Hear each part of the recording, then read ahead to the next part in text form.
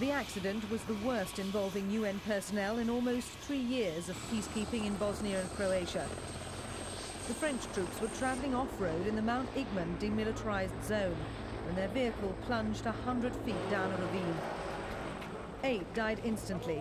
5 injured soldiers were airlifted to the UN medical centre in Sarajevo, where 1 later died. I wish to express my profound condolence to the families, as well as to the French government and the people. This shows the hazards of peacekeeping in a very dangerous condition.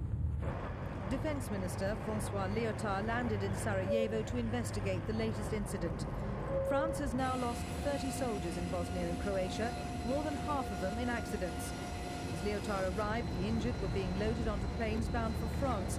The bodies of the victims are to follow them.